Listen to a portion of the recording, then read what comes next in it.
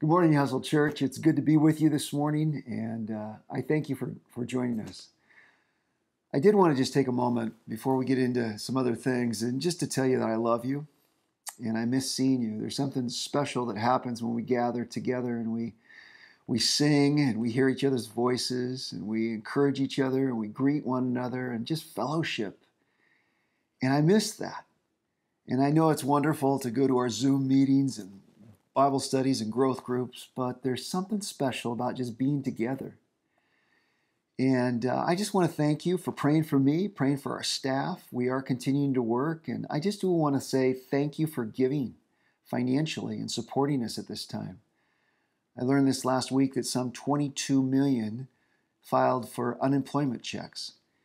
And that's an awful lot of people. And we know that many of you out there today have lost your jobs or are not getting incomes right now. And I just wanted to let you know, we pray for you. I pray for you every day. And it's not just that you would be able to survive, that you can cross this off your bucket list, that you survived the pandemic of 2020, but rather that you would thrive and that you would thrive spiritually, that you would take advantage of opportunities to share Christ's love and trust Him during this very unique time. And so before I get into my message, I just want to have a word of prayer for you. Lord Jesus, I thank you for the people who are tuning in this morning and for those who are looking to you and trusting you and those that are struggling right now. Maybe they're doubting. And Lord, whatever the situation, Lord, I just want to pray that you would bless them and encourage them. Lord, you know the needs that are represented in our church family and all those who are tuning in, and whatever the need is, Lord, would you please just encourage them, wrap your arms around them, let them know they're not alone, and work on their behalf to strengthen them and to meet their every need. I thank you for this church family that is stuck together, even though we're sheltering in place. And I pray for each one. And now, Lord, as we just look into your word, would you open our minds and our hearts to receive what is true. In Jesus' name, amen. I did a little more research this last week. Last week I was talking about Barna Research Group, and I have some more statistics for you. And the first statistic that I came across was that 88% of Americans own a Bible. In that same study, they found that 80% of Americans say that the Bible is sacred. So 88% of Americans own a Bible, and 80% of them say that the Bible is sacred. Now, I looked up the word sacred, and it simply means connected with God in a special way. And so I was thinking, the problem in America is not that we don't have Bibles. 9 in 10 do. Nor is it the fact that we don't believe that the Bible is a special revelation from God, because 8 in 10 believe that. The problem is not that we don't have Bibles. The problem is that we don't really even know what's in the Bible. As a matter of fact, there's a lot of things that people think are in the Bible that are not even in the Bible at all. And I thought this morning, I'd just give you a few of those that most people think are in the Bible, but it's not in the Bible at all. The first one is this, that God helps those who help themselves. A lot of people say, you've probably heard people say, well, as the Bible says, God helps those who help themselves. Actually, that is not in the Bible at all. As a matter of fact, the opposite is true. God helps those who can't help themselves, who don't help themselves. He helps them. Not in the Bible. The second thing that is not in the Bible is the phrase that says that God works in mysterious ways.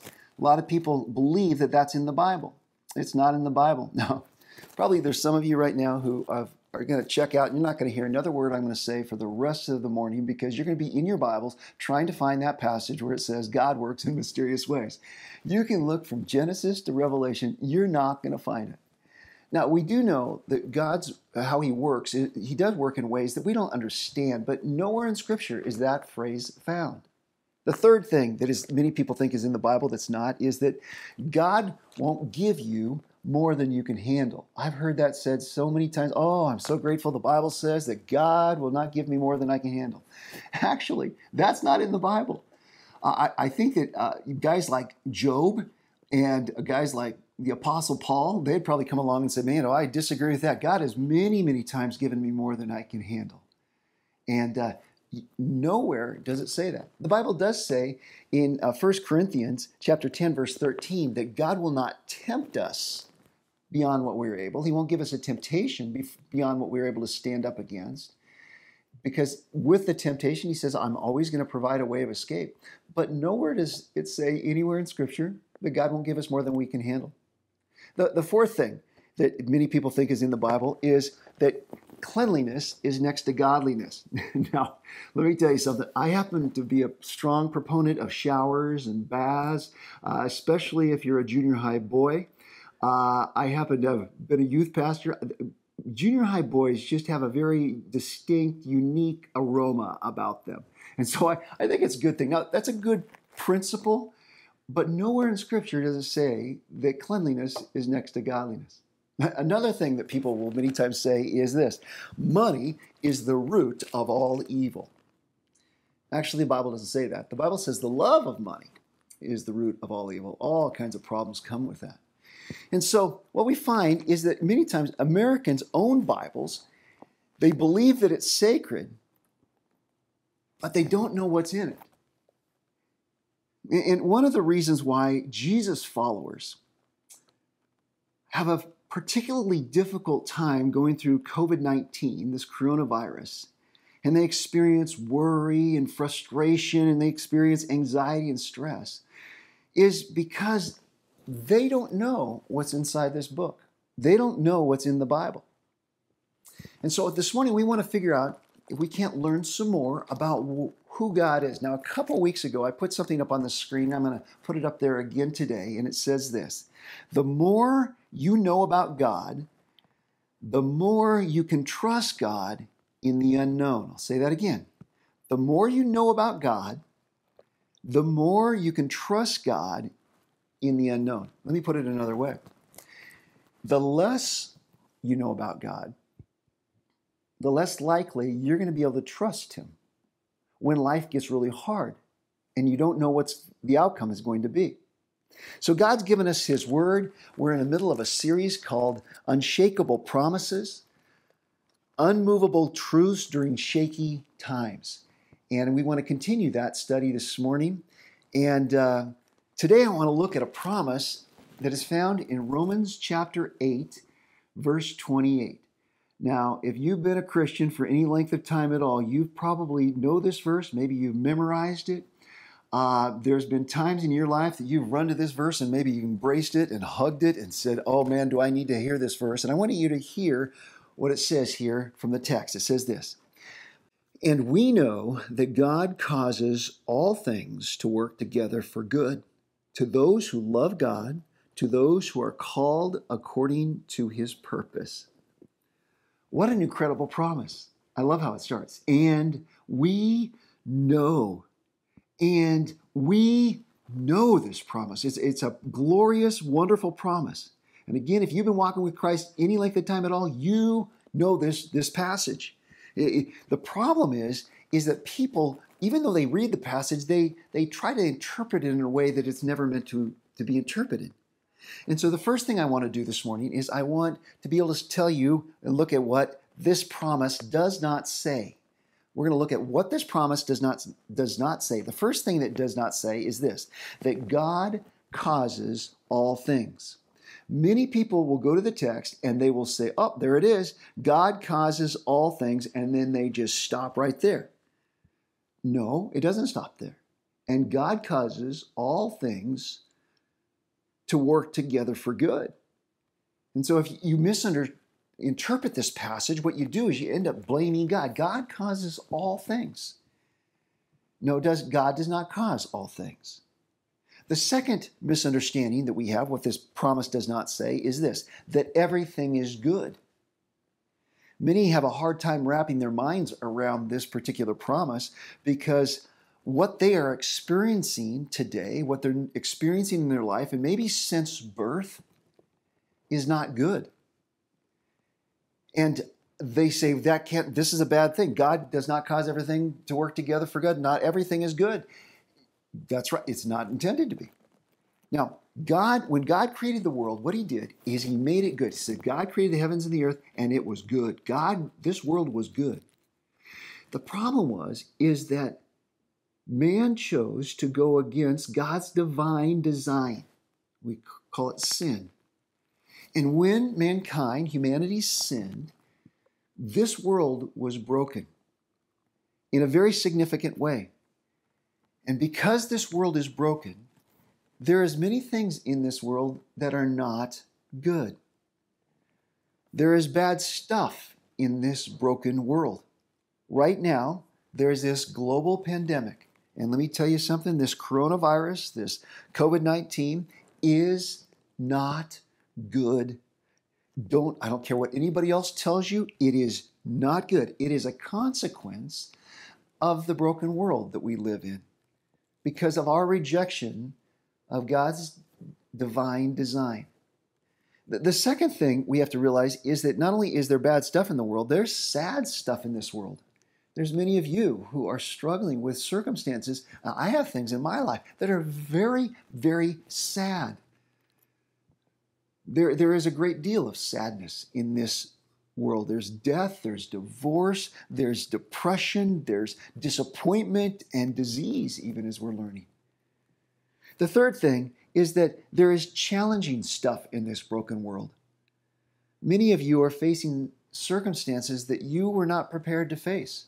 Many of you lost your jobs. Many of you are being school parents. And all these things just causing you a lot of stress. And they're challenging times, to be sure. Finances, challenging stuff. And there's also evil stuff in this broken world. There's a lot of evil. There's a lot of bad people. Matter of fact, even right now, there's people who are trying to scam you out of your money. And they're preying upon the vulnerable. They're preying upon those who are fearful.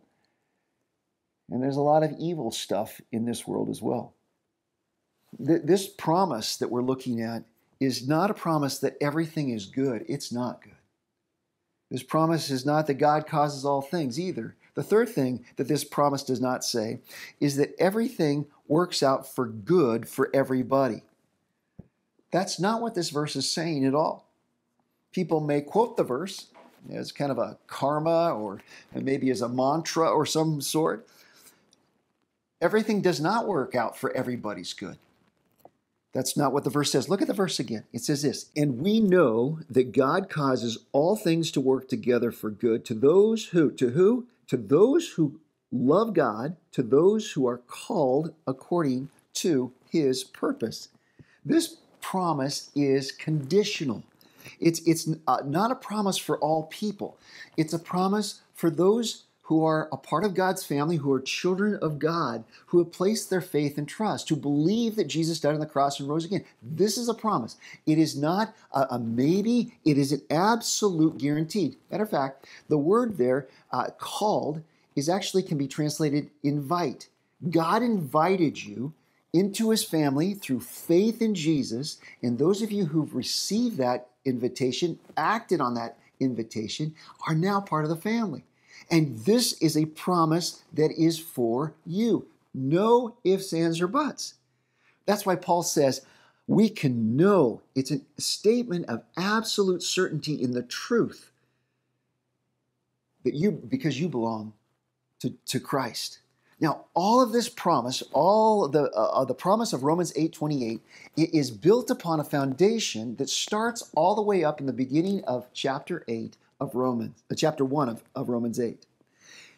And I want to walk you through it. Here it goes. In Romans 8, verse 1, it says this, there is therefore now no condemnation for those who are in Christ Jesus. This word no in English is a two-letter word. In the Greek, it's actually two words that are put together. The first part of the word is not, and then the second word that is put together, even one. And so when you see that word no, it's actually not even one condemnation is charged against those who are followers of Christ, who believe in Jesus. There is now no condemnation. There's not one single solitary thing that makes you guilty before God. Remarkable. You and I are declared innocent. So that's Romans 8, verse 1. A little bit later in Romans 8, verses 15 to 17, we read this.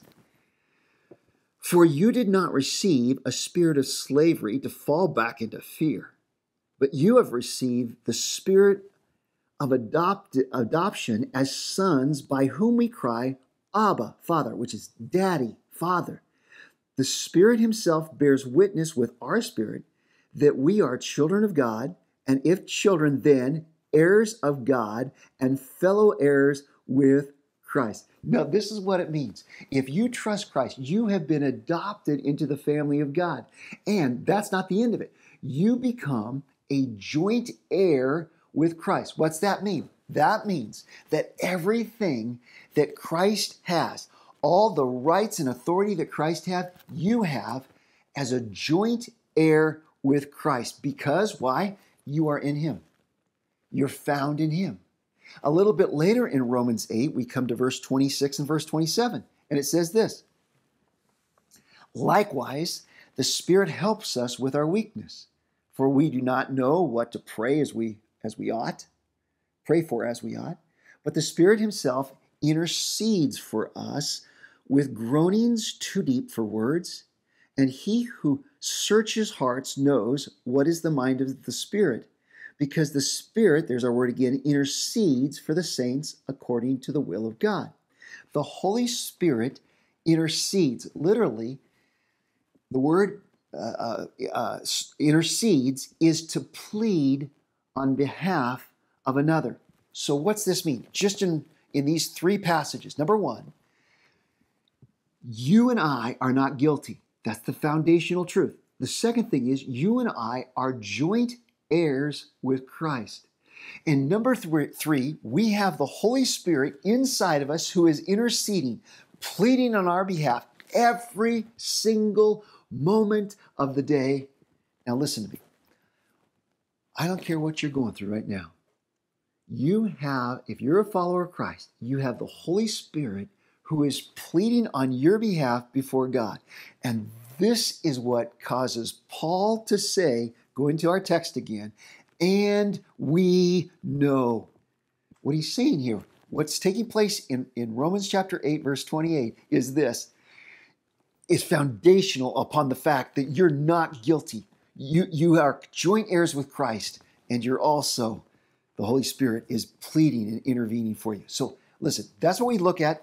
The Bible, this promise in Romans 8:28 does not say that God causes all things. It does not say that everything is good, nor does it say that all things work together for good for everybody. So let's go to the second point, which is this. What does the promise then say?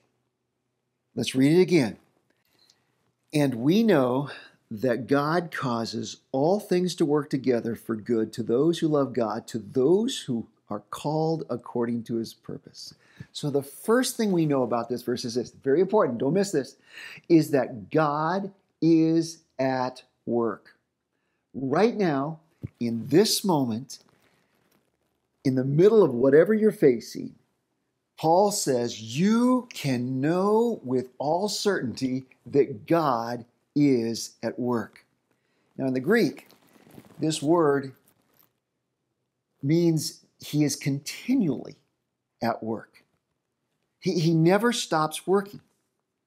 Do you know that Christ is alive in your life and he is working in your life right now? Now this shouldn't surprise us because Jesus himself says this same thing in John chapter 5, verse 17.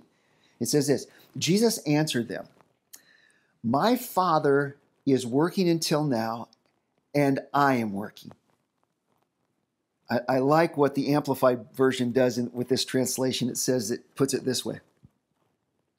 Jesus answered them, "My Father has been working until now. He has never ceased working, and I too am working." Now, I want to give you three truths very quickly here about how God is working. I want you to know, first off, that God is working even when you cannot see it. Sometimes we look at our lives and we look at situations and we say, I can't see him working. I want to assure you that he is working. He never stops working. Even right now with the coronavirus, behind the curtain, behind what you and I can see, there's a God who's working. In Matthew chapter 14, many of you will remember this passage where Jesus had a group of people gather around him. Actually, there's 5,000 people that showed up there. And he'd been preaching and teaching all day, and people are just waiting on every word. They're just amazed at his wisdom and his knowledge and the truth that he's sharing. And the disciples are starting to run around, and they're starting to get all panicky, and they don't know what to do because dinner's coming, and they're thinking, how are these people going to, how are we going to feed them, or how are they going to get food? There's no McDonald's around or Chick-fil-A, and so what do we do? And so they're panicking. And you know the story, how Jesus took the lunch of a small boy, just a small lunch that had been given to him. And he blessed it, and he broke it, and he distributed it among all the people, and 5,000 people ate that day. And when they were done, they collected 12 baskets. The point is this, the disciples didn't see Jesus working, but he was still working. And the truth is that God is working even when you don't see him. Secondly, here's another truth. God is at work when you don't feel it. Some of you are saying, man, I don't feel like God's working.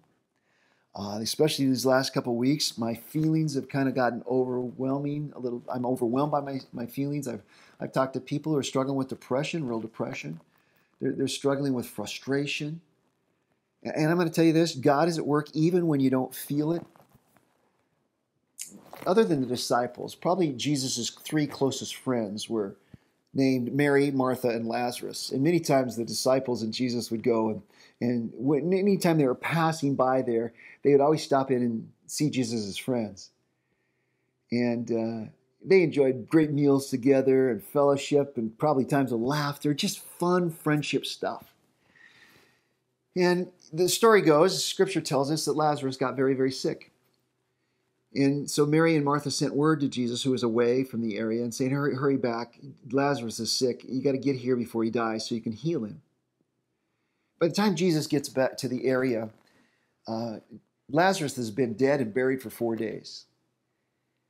And Mary comes out of the house when she finds out Jesus is coming, and she's a little disturbed, and she kind of admonishes Jesus.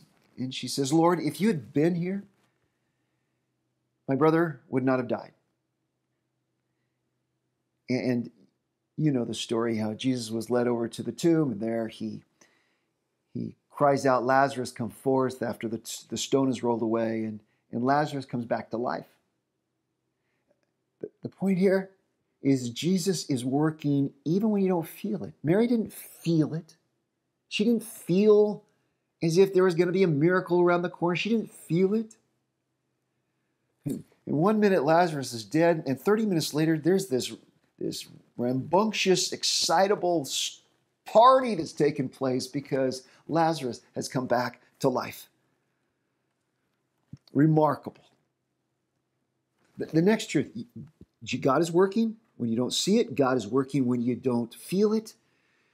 And thirdly, God is working when you don't expect it. I'm guilty here. There's times that life gets, I see things and I think, that may be, I know God could do anything. He could bring somebody back to life, but I don't think he can change that situation. And sometimes I don't expect him to be working. You remember the story when in Luke chapter 5, Jesus is there by the Sea of Galilee, and he tells Peter, who's been out in his boat fishing all night long, hasn't got a nibble, hasn't got a single fish.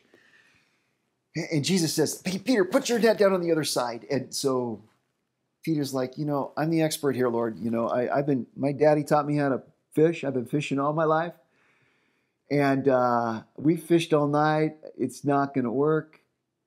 But at your bidding, I'll kind of sarcastically almost says, okay, Lord, I'll do it. He lowers down the net. You know what happens? You sure you do. Many of you do. When he pulled up the net, it was bursting with fish. More fish than he caught ever before. You know, that God is working even when we don't expect him to be working. Even when we don't expect him to change anything. He's still working. God is at work when we don't see it, when we don't feel it, or we don't expect it. Brings us to our second point. Not only is God at work, but God, secondly, is at work in all things. Here's the text. And we know that God causes all things. God is at work in all things. Now, the word there in the Greek, the word all actually can mean two different things. One word, the word is panta, and it can mean all of a whole, or it can mean all of the individual parts of the whole. And I want you to know that God is at work in the whole of your life. What's this mean? It means this, that there's not one area of your life that is an accident. There's not one part of your life that is out of God's control.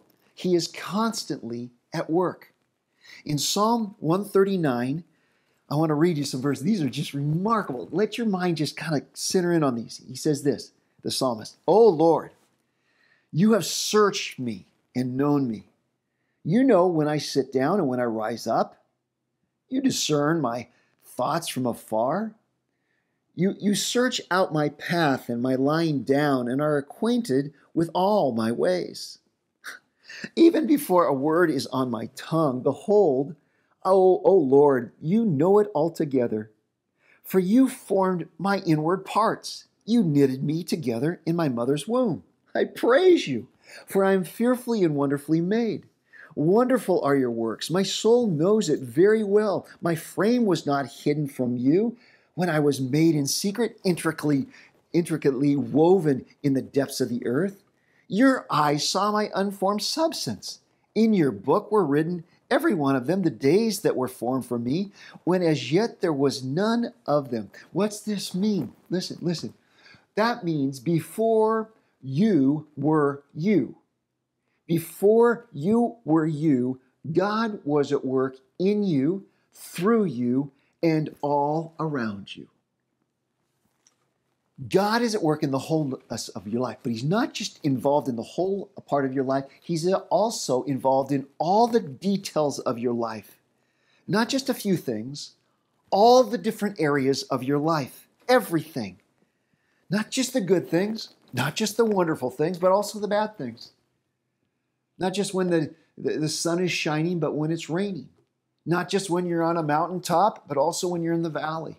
Not just when you're happy, but also when you're sad. All things. Listen to me. Listen. God is involved in all things of your life. When John MacArthur was talking on this particular verse in Scripture, and talking about all things, that God caused all things, this is what he wrote. He said this, "All things is utterly comprehensive, having no qualifications or limits. Neither this verse nor its context allows for restrictions or conditions. I am sorry, but there is no area of your life in which God is not working, convicting you sometimes, encouraging you, strengthening you, working in your life." This is the kind of God that we have. This is remarkable. If you are a child of God, if you have a relationship with him through faith, you have a promise. And it's this, that God is at work in all things. God is at work in all things. Now, we're going to get to the third and final point here. Here it is. And this is the best part. God is at work in all things for my good. The text here again says, "And we know that God causes all things to work together for good to those who love God, to those who are called according to his purpose. You hear that? You hear that? If you're a child of God, this promise is for you. God does not sleep. He doesn't take a vacation. He doesn't take a nap. He is at work in all areas of your life for your good. The Greek word for good is the Greek word agathos, and it means for your benefit, actually for your best. And so even when you're going through the valleys of the shadow of death, the God is at work and he's doing things for your good. I can't even tell you how many times when I've gone through hard things, disappointing, sad things, things that make me cry, things that make me hurt, I realize this, that God is still working. He hasn't abandoned me. He hasn't forsaken me alongside some road, some valley I'm in, and he'll say, well, Rich, I'll pick you up on the other side of the valley. But he is there working in my life and in your life for our good. When you've lost a loved one, he's still working for your good. You've gone through a divorce after a betrayal, he's still working for your good. Something happens, somebody abused your child, he still wants to use that and work in your life for your good.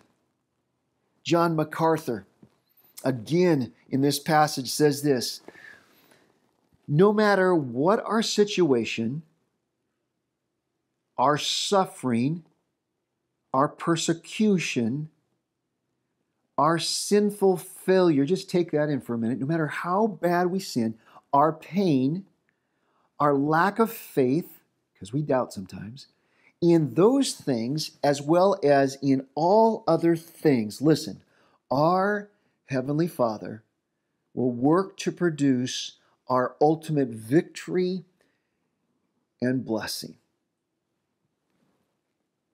So what's this mean? God is at work.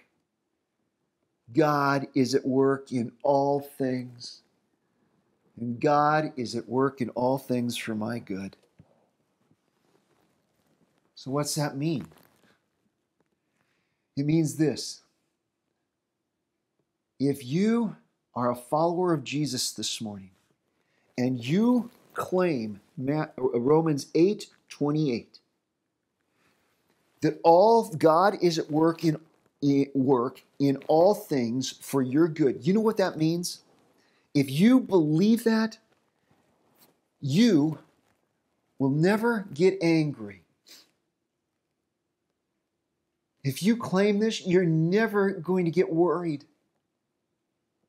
If you claim this, you're never going to become bitter. If you know that God is at work in you and causing all things to work together for your good, you know what? You're not going to be jealous. And you're not going to hold grudges. And you're not going to be fearful. You know why? Because God's at work. Because God is at work in all things. Because God is at work in all things for my good. So here's the challenge for this week. We all have an it. The thing that is our chief concern, the it that brings us pain, the it that brings us sorrow. 3 things. Number 1, trust God with it. You say, Rich, how do I do that? You do that by just saying, Lord, I trust you. I trust. I surrender myself to you. I believe that you're working all things together for good, and I trust you with this process. I trust you with the shelter in place. I trust you with my loss of income. I trust you with my concern for my health. I trust you with the stress of trying to be a homeschool teacher. I trust you. The second is thank God for it. Trust God with it, number one. Then thank God for it. What's that look like? God, I thank you for it, because I know you're working through the it in my life for my good. And so instead of just complaining about it, I want to thank you for it. I love you, Lord. I trust you. I love you. And I thank you for it. And then the third thing is to talk to God about it. What's that mean? Lord, I'm struggling. I am anxious. Will you give me the courage that I need? The strength? Or the it is a relationship that's not going well. Lord, will you work in my heart and in their heart to resolve this conflict? Trust God with it. Thank God for it. Then talk to God about it. And I will tell you this. You and I have the privilege of walking boldly before the throne of grace, before our Almighty God. You know why? Because we're joint heirs with Christ. And we have the same privileges that He has. He walks in there, we walk in there with Him. And I want you to encourage you to pray. Turn off the television. Walk away from social media.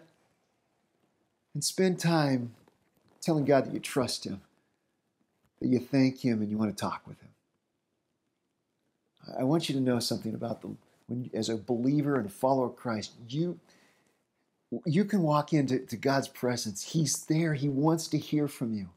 I told you a couple weeks back that I was reading a book by Max Lucado, Anxious for Nothing. And there's a quote in there I want to read to you. It says this: God doesn't delay. He never places you on hold or tells you to call again later. God loves the sound of your voice, always. He doesn't hide when you call. He hears your prayers. Will you pray with me? Lord Jesus, I thank you that in Jesus we have this powerful promise. Thank you for the followers of Jesus today who are listening. And I pray that they would lean into this promise, that they would experience all the benefits that you, as they lean into this promise, that the jealous feelings and all the things of the anxious feelings and being offended and all the rest that they might feel would just be removed. And I pray, Lord, that you would remind us when we start to get frustrated and start spinning out a little bit about problems, whatever the it is, that we can trust you with it, that we can thank you for it, and we can talk to you about it. And if you're a Christian, this morning, I'm going to ask you to just practice those three: trusting God with it, thanking God for it, and talking to God about it. And I just want to talk to others who are not followers of Jesus. And you say to me, Rich, this promise is not for me. I'm not a Christian. You're right. It's not for you. God causes all things to work together for good to those who are His.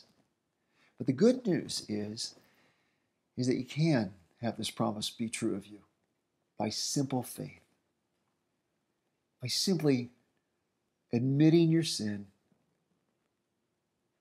believing that Jesus is God, come to earth, entering in the human body to die on the cross for your sins, and rising again, and then committing yourself to Him. And as I like to do, I'm just going to pray a prayer. And I want you to pray in the quietness of your heart. Some of you have been putting this off for a long time. You've heard me talk about this. You've heard the gospel presentation over and over and over again. Today's the day. Today's the day of salvation. Trust him. Just pray with me. Lord Jesus, today I believe. I admit I'm a sinner. I'm separated from you because of that sin. And I'm sorry for my sin. I repent and I turn around from my sin. I place my faith in you, Jesus, the one who's God, the one who took my place on the cross and paid for the penalty of my sin and rose again. I give you my life. I trust you.